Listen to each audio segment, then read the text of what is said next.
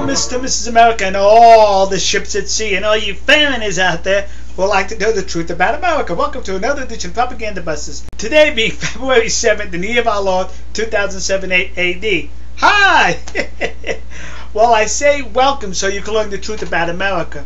Well, in part, we're really going to learn the truth about the United Kingdom and Saudi Arabia.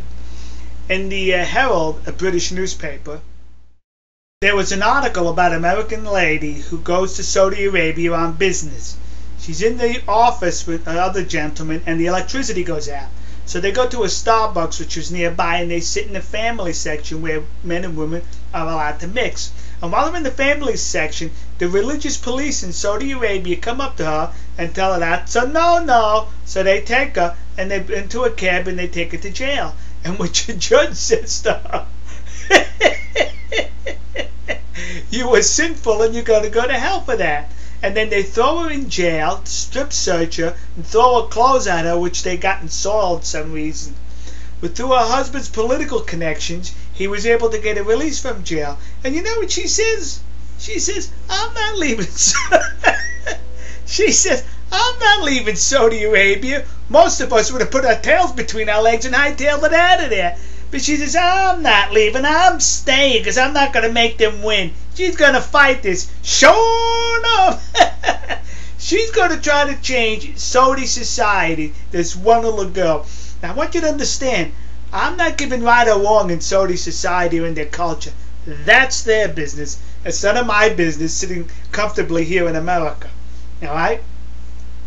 So this lady said she's going to stay there and fight, but yeah, that makes about as much sense as this. Yay, baby, B-I, Vicky, bye, B-O, bo, Vicky, bye, bo, B-U, boo, Vicky, bye, bo, boo. Let me tell you, young lady, you are not going to change the culture over there or the society. You are not Mahat Maghandi, who was a native to India, who was fighting for Indian independence. You are not the Reverend Dr. Martin Luther King, who is a native of America and fighting for civil rights in America. You are a foreigner in that country, so mind your own business or get out. I don't understand. You can't go into other countries and tell them how to live their culture, how to live their society. It must come from within. And the American embassy says to her, we're going to file a report. They're going to file a report. That'll get him. That makes about as much sense as this. A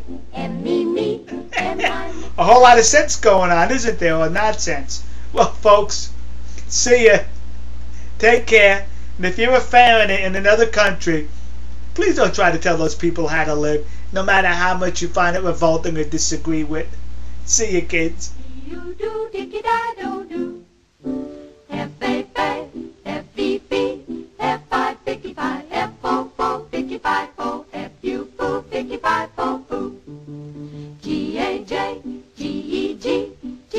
Jicky jai, G-O Joe, Jicky jai Joe, G-U Jew, Jicky jai Joe, Jew, ra-da-da-da, F-J-A, H-T-E, H-I-Hicky-Hi, H-O-Ho-Hick.